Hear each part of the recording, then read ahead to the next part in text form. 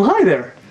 I'm here today with Gimli, who's one of my European legless lizards, also known as the Sheltopusik, because I want to talk to you about some of the weirdest pet reptiles you can possibly get. The truth is that all reptiles, no matter what reptile you have, it's a little bit of an unconventional pet. They're different, right?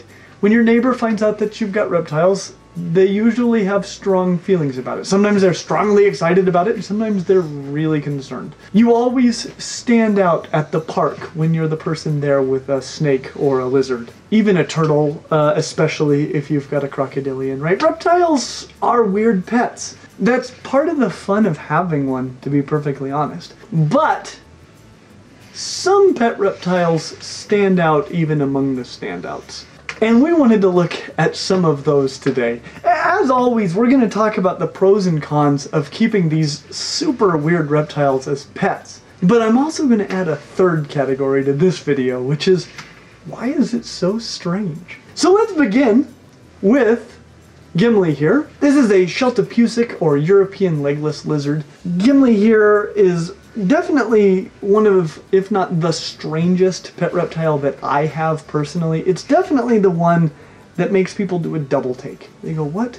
They're actually totally fine with it. They see it and they go, oh, that's another snake, right? You have lots of snakes, don't you? It's the moment that they find out that this legless reptile is not a snake that they suddenly go, wait, what? And they become very, very interested in what is a snake and why on earth is this legless lizard not a snake. They're actually very different from snakes. And if you ever hold one, I mean, you'll be able to tell immediately this is nothing like holding a snake. For starters, they're way more rigid than snakes. They can't bend over on themselves. And then they've just got a lot of attributes that are very lizard-like, but not very snake-like. Like the fact that their tail is super long. Snakes, surprisingly, have really short tails. These guys have really long tails, and they could drop all of that, which most snakes can't do. And they certainly can't drop this much of their total body mass all at once. That's craziness. They're also pretty much armored. They've got ears. They're not large, but they've got ears, which snakes don't have. They've got a movable eyelid, which snakes don't have. They don't have that kind of awesome jaw morphology that allows snakes to eat such large things. So these guys eat just like any other lizard. They've got a tongue with a slight fork in it, but it's big and fleshy and not like a snake tongue at all. They're just, well, they're weird. And they're not actually that weird for lizards other than not having any legs, but they're really odd snakes. And they're not snakes. And that blows everybody's mind. So I really enjoy having European legless lizards for this reason, not to mention the fact that they're just really cool pets. There are a lot of pros to these guys. I mean, in addition to grabbing people's attention and making them want to learn about this animal, which is a really fun thing, they're also fairly easy to find. You know, you're gonna need to look a little bit, but if you are willing to look online, talk to importers, and I say importers, not breeders, because we've had right next to no success breeding these in captivity. The truth is we really just don't know that much about how they breed in the wild. And the fact that they don't breed in captivity is definitely a con. We'll talk about that in a minute. They are relatively handleable. As I understand it, their bite it's hard. It's not that their teeth are very sharp, but they bite hard for such a relatively small animal. And that's something that I watch out for. I mean, they love food, and so when you open up that enclosure, they're coming at you with mouth open, but if you know to watch out for that, I find that they're not much trouble once you're handling them, even though they hiss. They're all bark and no bite. They're pretty darn hardy for an imported reptile. You know, imports, that's never a great scenario. Not only is it hard on wild populations, but they just tend to come in dehydrated and stressed and full of parasites, and it's just not ideal. But these seem to do pretty well for an imported reptile. Another big pro is that they're pretty easy to feed. I mean, they eat insects like other lizards, and they'll also eat diets like the San Diego Zoo diet. So they're as easy to feed, honestly, as something like a blue-tongued skink, and that's great. In fact, they remind me very much of a blue-tongued skink. They're very active and attentive. They're alert. They interact with you a lot, and they're a species that you can watch all day long. Lots of pros about these guys, but a lot of cons as well. They're completely unavailable captive bred. which really, for me, means you should only get one if you have a legitimate educational purpose for them. Otherwise, you know, it's going to be really hard on their population if everybody and their dog wants one. And they are so cool. I'm hoping that in the future they are available captive bred, because then you should totally get one. They are capable of dropping this tail. That's always a con for me. I've actually never seen one do it though, so it's not a big concern. They're squirmy. As you can see while I'm holding them, I mean, they're hissing, they're rolling. They're kind of trying to get away from you. They aren't going to claw you up, which is a nice thing, and in my experience they don't tend to bite once you pick them up, but until you get them, they're definitely trying to eat you. Also, their exact care requirements are kind of unknown. I mean, including really basic things like what temperature we should keep them at, and this probably has a lot to do with why we've been completely unsuccessful breeding them to this point. We're not getting it quite right, and that's definitely a con. But overall, a very cool lizard, but probably not one I'd recommend for most people. That's going to be the case with most of the things on this list. Next on our list of 5 of the strangest pet reptiles you could possibly get is the tentacled snake. Now, this is a snake that really shouldn't be handled, so I don't have one here, but check these guys out. They're wild. Why is it so strange? Well, let's start with the fact that it's a snake that lives underwater and has 2 weird tentacles coming off of the front of its face that it can wiggle around. That's a weird creature. One of the pros of the tentacled snake is obviously that they're strange, right? This is such a weird animal, and it's something that you can keep in an aquarium, which is kind of fun. I mean, that is very much different than having a goldfish in your aquarium. In fact, you're going to need to have a lot of fish, but it will eat them. And that is a big pro to these guys as well, is the fact that this is a snake that doesn't need to be fed rodents. In fact, it probably wouldn't know what to do with a rodent, because when is a tentacled snake ever going to run into a rodent in the wild? What they're going to eat are all your fish, and probably not goldfish. Goldfish are not a very good fish to feed to really anything. But this is a fish-eating snake, and that's great. The problem with goldfish as a feeder, because this is going to come up with a whole bunch of things we're going to talk about today, is that they're really high in the enzyme thyminase, which breaks down thymine, which you need. And so when they eat a lot of this, they start to have not enough thymine, and that can lead to all kinds of problems. So feeding goldfish, I would definitely keep that in moderation and feed other types of fish, even though they're more expensive. There are some definite cons to the tentacled snake as a pet. One of these is that it really shouldn't be handled. I mean, you know, you can handle them, like if you're needing to move them out of the enclosure, say while you're cleaning it or something like that. But generally speaking, it's not a snake that should be handled. They also don't move very much, so you can't really handle it, and most of the time it's just holding perfectly still like a stick in the water. They're not available captive bred, so whatever you get is going to be an import, and you get all the problems associated with imports. And they live underwater, which means that you have to keep a fish tank, which is a lot of work, but they'll eat all your fish. So basically what you end up with is a fish tank that has a stick in it that occasionally moves, but when it does move, you discover that it's a crazy snake with tentacles on its face, and that's pretty wild. They're also escape artists, and so that means that you need a tight-fitting lid, which can be difficult when you have all the filtration equipment and things like that going on with a fish tank. Basically, anywhere that head of that snake can fit through, it's going to be able to fit its whole body through there, and then it might not live very well on land once it gets out. They are, as a potential con, mildly venomous, though it's not something to worry about at all. Not only is it not a very dangerous sort of venom, but if you're not handling them, you don't need to worry about it at all. They're also very difficult to find, which makes it challenging to even get one. But if you can find one, and you're okay with all these cons, and you know that they're being responsibly sourced, tentacled snake's very cool, very weird, and it is something that you could have.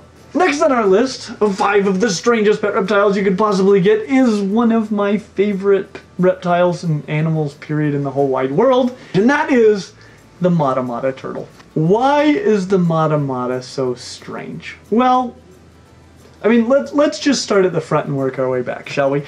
Its head looks like a leaf with a permanent smile on its face. It's then got a fringy vacuum cleaner neck that leads into the shell of a snapping turtle. It's just the coolest looking animal I can imagine, and it doesn't look like an animal, it looks like some sort of an accident. I love the thing. It's so glorious. Pros. Well, I mean, one pro is that as turtles go, they basically don't bask at all, which means that you need to maintain an aquarium, but you don't need like a big lander, you don't need all the basking lights, you just need to keep the water to the right temperature and keep humidity up where they breathe. So it needs a good lid on it, but other than that, I mean, it's pretty much just an aquarium. It's possibly the most unusual and coolest looking turtle on planet Earth. It has this suction feeding with its neck, which is the coolest story I can think of. And if you don't know what I'm talking about, you should watch our video that we did where we were answering crazy questions, because somebody asked me what the coolest thing I thought had ever evolved was, and it's this neck. This neck is it. So amazing. They've also got a permanent smile on their face, which pretty much means that anytime you're around it, you will as well, because you can't look at that face and not smile. It's ridiculous. But there are many cons to keeping a Matamata turtle. This is why I don't have a Matamata turtle. They eat a lot of live feeders. A lot. Like tons of them. They just suck them down like a vacuum cleaner. Especially fish, but again, I wouldn't recommend goldfish as a feeder for these guys. They're very large. I mean, this is actually a pretty huge water turtle, so their enclosure needs to be big eventually also. They're also surprisingly fragile for a turtle. I'm not talking about as far as breaking it, I'm talking about as far as it just crashing and dying on you. These are mostly imports that you're gonna see, and they don't do well when shipped. Almost all of them are going to come having breathed in some dry or cool air, and then they tend to get respiratory infections and can die very, very quickly. As I understand it, larger turtles tend to do better than babies, and so the bigger your Matamata is, the less this seems to be a problem, but it does seem to be a big problem, and I'm not used to turtles crashing and dying all that easily. Usually turtles are tough as nails. Like I said just a moment ago, heat and humidity are very important when shipping them, which it can be really hard to keep heat and humidity appropriate during shipping. And even when you have them in their enclosure, even if the water is the right temperature, but the air is dry and cool above, you can still have these respiratory problems. So you need to keep the entire tank covered and humid and warm. That's really important for these guys.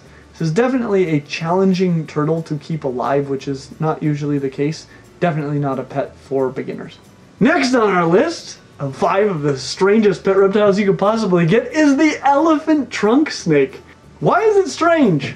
Well, I mean, it's just pretty much a typical snake, except for the fact that it lives almost entirely in the water and is wearing the skin of a larger snake. It kind of looks like Edgar from Men in Black. Its skin just doesn't quite fit right.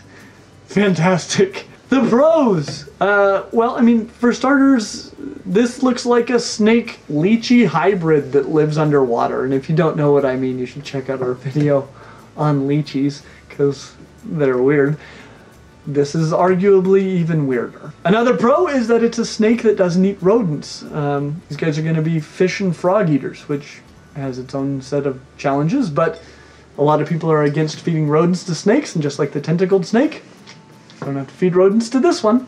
There are some serious cons though. For starters, just like the tentacled snake, they're very difficult to find. Also, like a lot of the animals, in fact all the animals we've talked about to this point, they're not really available captive bred, and wild caught imports tend to be sick and stressed, potentially dehydrated, though these are probably more likely than most to be transported in water.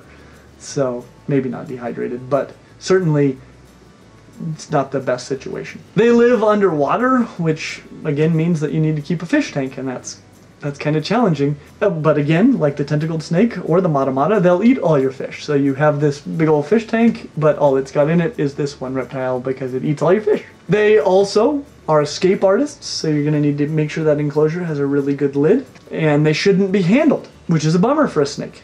Also, going back to what they eat, they're going to eat fish and frogs, and frankly I would rather feed frozen mice and rats to something than frogs. I really like frogs, but that's nothing against mice or rats, it's just frogs are harder to come by. And fish, again, you shouldn't be feeding them goldfish, so finding appropriate feeder fish can get expensive. They're also escape artists, so you're going to need some sort of tight-fitting lid on that aquarium, which is difficult to do, again, with all the filtration equipment and stuff like that. Keeping a snake in a fish tank is just not that easy to do. These guys are also pretty challenging to keep alive, especially alive and healthy. A lot of this has to do with just the fact that they're wild-caught imports for the most part. But their care requirements also seem to be fairly specific, and this is definitely, well, pretty much like everything on this list, not something I would recommend for beginners. Last, but definitely not least, is the worm lizard, which is, well, let's just talk about it. Why is it so strange? The truth is, it wouldn't be strange at all, I mean, other than the fact that it was so dry, if you found out that it was a worm. But it turns out it's not a worm. It's a lizard. And that's freaking weird. Oh, and I probably should mention that some species of worm lizards have giant mole feet. So there's that as well. They're weird. I told you they're weird. These guys, like, take the cake for weird. When it comes to pros, they're a very reasonable size. I mean, the enclosure you need for someone is not large because they're like this big. They're really little guys. They don't require a lot of space, and the enclosure is fairly simple. They just pretty much need somewhere to dig, and then you'll never see them again. They're fairly easy to feed. They're mostly going to eat things like worms and insects that'll get down into the soil a little bit because they might not come up to find them. They'll also probably eat some pre-prepared diets like the San Diego Zoo diet. And there's really, there are a few cons. I mean, one of them is they're really difficult to find, like everything on this list. They're almost unavailable, captive bred, like everything on this list. Even if you do manage to get one, even if you got one that was captive bred and you managed to find one and you bought it home and you put it into enclosure, you might not ever see it again, right? Like, it's only going to be when you dig through there to see if it's still alive that you will know that you actually have somewhere in this box of dirt one of the weirdest pet reptiles you could possibly get. But you would always know that. That would always be there somewhere. Something that makes even my European legless lizard not look like a very weird lizard at all. In conclusion, I really don't recommend any of these to newer keepers. More advanced keepers might have great success with these, but being imports, they're all challenging. But that might be something to work up towards, because they're real weird.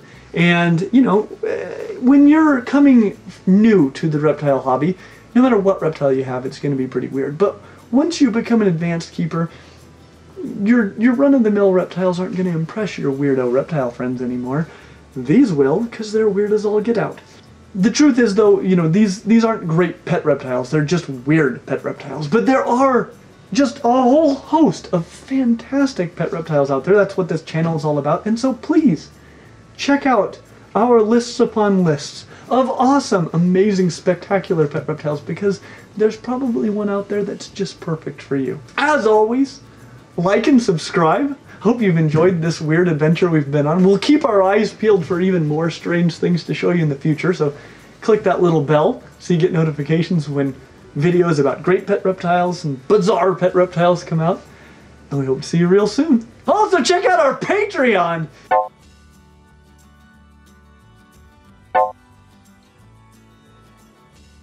Also known as the, can you actually scroll down so I can read this word? It is one of my European legless lizards, also known as the Sheltopusic. Drats! Does it look like you have mustaches? Yes, it does. I love it. It's like Fu Manchu. Indubitably. You wouldn't recommend these, like, at all? Nah. I'm pumped. These are the strangest. Did you bump it? I bumped it. Next on our list is, well, oh, sorry. Patreon. Also, check out our Patreon! You scared me. Good. That was perfect. Nailed it. They're so weird.